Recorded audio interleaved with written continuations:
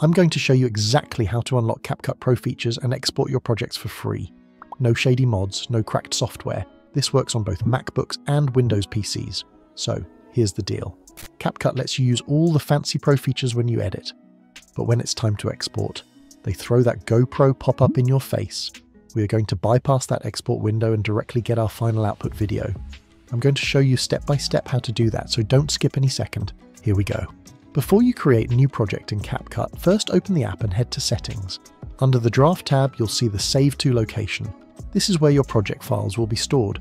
For easy access, you can change it to a folder you can find quickly, or leave it as is and locate the path manually later. I'm changing the location to local disk F drive. Now let's go ahead and create a new project as usual. Feel free to use any of the Pro features. Everything works. I'm fast forwarding this part or the video gets too long.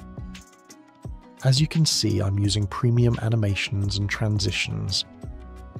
Once you're done editing, here comes the key step. Do not skip this. Select all the media on your timeline, right-click, and choose Create Compound Clip, Sub-Project. Let it process. This combines everything into one single clip. Next, right-click on that new compound clip and select Pre-Process Compound Clip, Sub-Project. Again, let it fully process. While that's happening, make a note of your project name. You'll need it. Once processing is complete, open your file manager and go to the location you set earlier for saving Capcut drafts.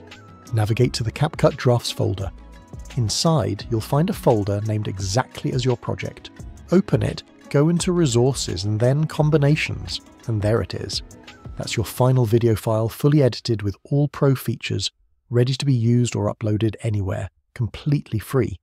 Thanks for watching. See you in the next one.